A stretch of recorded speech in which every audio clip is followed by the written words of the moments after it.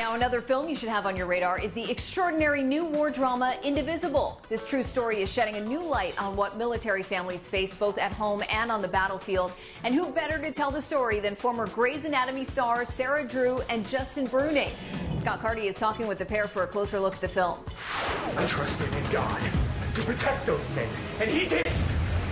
No, you trusted in God to do what you thought He ought to do.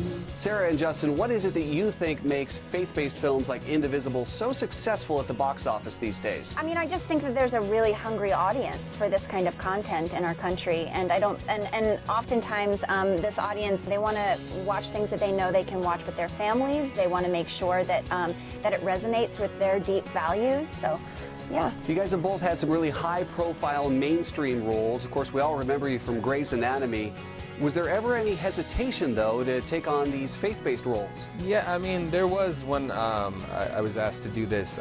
There was a little bit of hesitation in the sense of, you know, you're like, is this going to be good? I read the script, and the script was just so phenomenal that I couldn't not do it. I want to know why you somehow have it in you to show up for those men when you refuse to do it for your own wife. There's so much to this story. It's about service to God and country, and also service to the marriage. You guys really had to dig deep. Absolutely. I mean, that's what I was drawn to on the page. I mean, it is a story about faith for sure, but it's really fundamentally a story about marriage. And I think that transcends any kind of, you know, faith-based label you could put on anything. And that's what drew me to the script too, was how with the faith-based label, sometimes it's like everything's shiny and you know, nothing ever goes wrong. And this is so raw and real, and we couldn't take liberties because this is a true story. Yeah. He went through these moments of his life and we couldn't sugarcoat them.